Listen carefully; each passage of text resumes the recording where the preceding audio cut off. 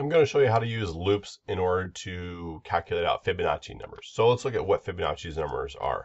First of all, Fibonacci numbers are a sequence of numbers where you have 1 followed by 1, and then for every later number, you add the previous two numbers. So 1 plus 1 is 2, and then 1 plus 2 is 3, and 2 plus 3 is 5, and 3 plus 5 is 8, and 5 plus 8 is 13, so you can get the idea of the pattern. So what I'm going to do is prompt the user, first of all, prompt for the highest possible, so just basically how high I can go. And then I want to display and calculate up to that number. All right, so let's go ahead and get started. So first, I will need some variables. I'm going to keep track of the previous two numbers. So int num1 and num2. And I can actually initialize these numbers in the very beginning because, well, they're 1 and 2. And they're both just 1 for value. So I'll go ahead and get started here. So I also need to have another integer, high. So the high number. All right, here we go. So I will use a cout statement. Say how high do you want the Fibonacci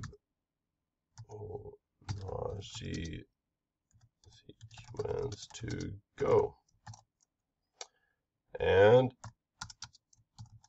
then I will close this and display a new line. And then I'll read it into high. So standard CN into high. All right, now I want to start calculating out the number in the sequence. So the way I do that is I will have a while loop. So while, and this one is going to be as long as the numbers are less than the high number, I will be displaying them.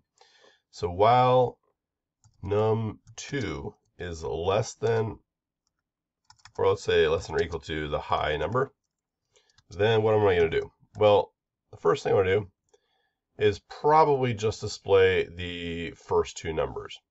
Or maybe we can skip it for now. And I can just list these down one line apiece. So each one a separate line. So what I'll do is I will say that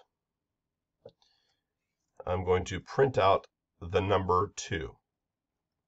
So I will do a standard cout, and I will say num2, and then I will do a little end of the line. All right, the next thing I want to do is I want to shift them. So I want to figure out, first of all, what is the new number going to be? Well, it's going to be 1 plus 1 in this case, so it's going to be number 1 plus number 2. The problem is that number 1 needs to be equal to what number 2 was, and number 2 needs to be equal to what number 1 plus 2 was. And so you can't change everything at the same time, so you need some extra integers. So I do an int, maybe temp equal to, and I can choose what I want it to be. So I'll have temp equal to num1. And then I'm going to have num1 equal to num2. And then num2 is going to be equal to the previous one. So it's what num2 was, which is now num1 plus the temporary, which was the old temp or num1 thing. So temp. I could have done something like num0 or something like that. But either way. So now we've shifted them all. And then it should go through and they're all basically incrementing. At this point, we should be able to test our program and see if it runs. So we go ahead and run the code. And let's say I want the Fibonacci sequence to go up to 100. And it prints out the numbers 1, 2, 3, 5, 8, 13, 21, 34, 55, and 89. And that is how you can calculate out the Fibonacci sequences with a while loop right here. And if you wanted to print the extra 1 in the front, you could just display it right here before you start the while loop. But there you go.